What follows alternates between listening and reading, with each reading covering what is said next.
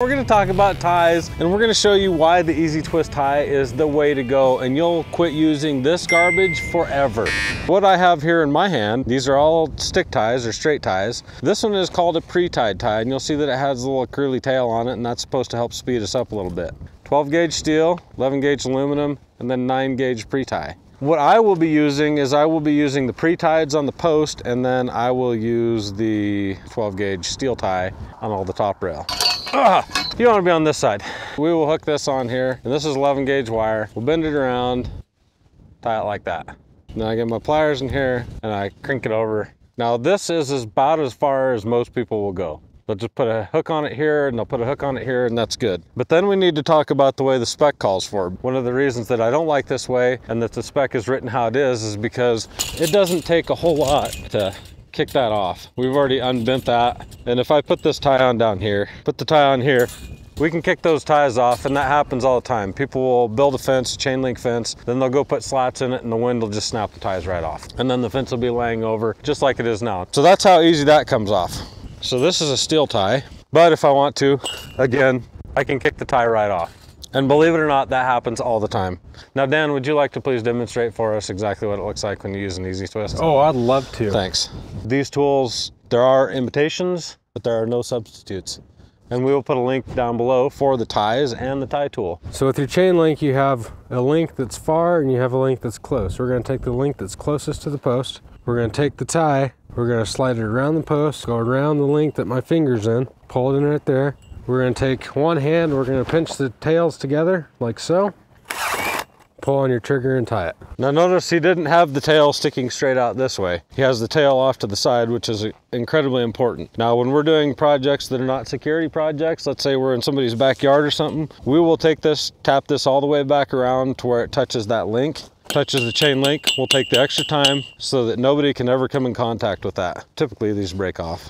That way we don't have this sticking out. But if you'll remember on our other tie, we had those tails sticking out, and nobody ever has a problem with that, but they see this and automatically think that somehow I'm gonna hurt myself on that. I mean, if you're gonna get hooked on that, when this fence is all tied, you're having to work at it. So there's no way that somebody's gonna brush up against this and get hurt. Another thing to think about is right down here. People are very concerned about our ties, but they always forget that look at this. Look at all these bolts sticking out at every single termination. People never say anything about these, but the ties they'll freak out about, so.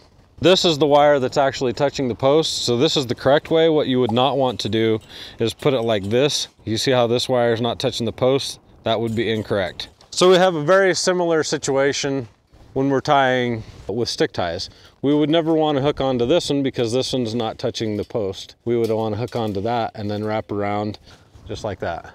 So that's how to properly tie. Now, you think you can beat me? Oh, dude, I can beat you all day long.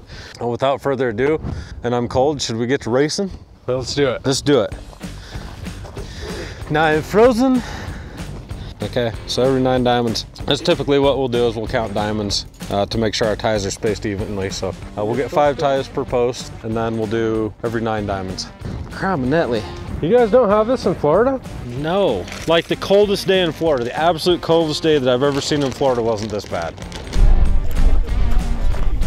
Are you ready? So my plan of attack is going to be to tie up the fabric so it's not leaning over, and then I'll come back and do all the top rail, then I'll do all the posts. Okay, I'm ready.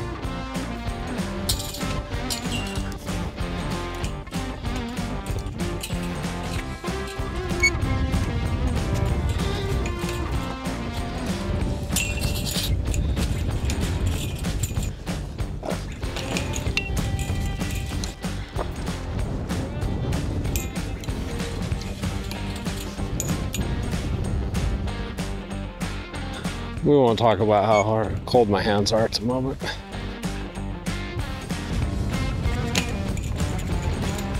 Look at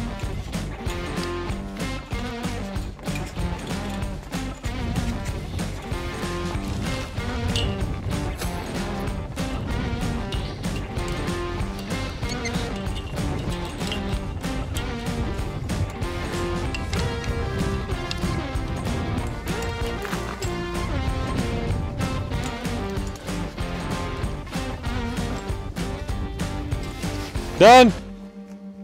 So this is the way you'll see most of this stuff. This is very typical, just a bent over. I didn't do anything with this side, and you'll see that I tied it with my fingers. Now, however, the spec would never allow this, but this is the way 98% of the fences are tied out there. But the way the specs want us to do this is they actually call for a wrap and a half. Now, if I was going to take the time to do a wrap and a half, I would need to do that. And I would need to do that on both sides. So it's not good enough just to do it on the one side. I would have to get my pliers in here and get that wrapped around. Now, this tie is tied to spec. We're gonna go ahead and tie this to spec all the way down, and you can see how much more time this is taking me and how much more difficult this is to tie to spec. We've tied this post here now all the way to spec, but we can still get those ties to kick loose. Some things to consider. This is a diamond, and the middle of the diamond's right in the middle of the top rail. I don't have this dressed out perfectly because it's pretty choppy. Looks a little bit like a dinosaur's back on the top, and that's not really what we would want. Keep that in mind because that's a sign of a true professional chain link installer, is one that installs the top and it just flows. And you can actually in the sunlight look down these diamonds where all these joints are and just see it look really, really nice. And Dan, if you think you can do better, okay, well, I'll help you get the ties off first. Oh, another thing we're gonna let Dan do that's gonna give him a slight advantage. We're gonna show you how much faster and easier it makes it when Dan uses this, and I don't have the advantage of using that, so.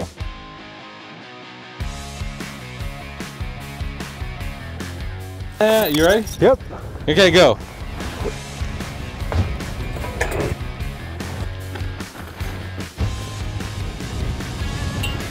This is where it's worth noting that in a typical installation when we do this, somebody would be on the outside just stuffing these ties as soon as he got this hung, and that makes it quite a bit faster. So him having to wrap them around from the inside is not the most efficient way to do this, but we want to show you just for comparisons.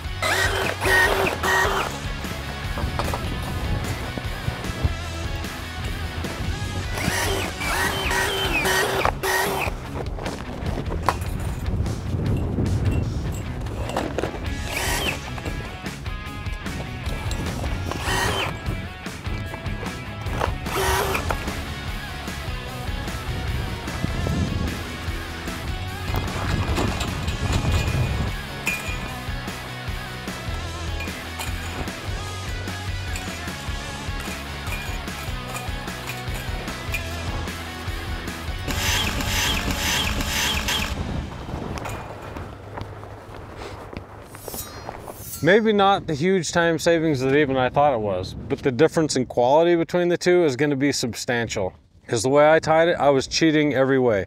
Had I done it the right way and got a wrap and a half so that it was halfway secure, it would have easily taken me double that amount of time. I was not doing things the proper way, even doing them the wrong way. He still beat me and was able to do a better job of it. I'm not going to show it because we would destroy the wire to be able to try and kick these off, but you can't kick these ties off. Absolutely will not.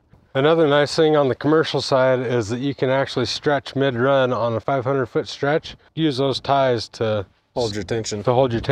Let's say this is a 500-foot run. What we'll do, halfway down, we've got 200 feet. What we do is we tie this entire post with our chain link ties, and we'd have our skid steer, our stretching device this way, and we'd be moving in this direction. We tie this post 100%, and we put a bunch of ties on the top rail, and maybe tie a second post. And once we let off, that wire doesn't move at all. It basically makes a brace out of that box, and then we can keep going without having to go all the way to the end to stretch. Because sometimes if you wait until you get to that 500-foot mark to stretch, you're pulling so hard at the other end that you're not getting anything done at this end, and you're overstretching at the far end. Stretching mid-run and using these ties to hold that tension on there works really, really well for us.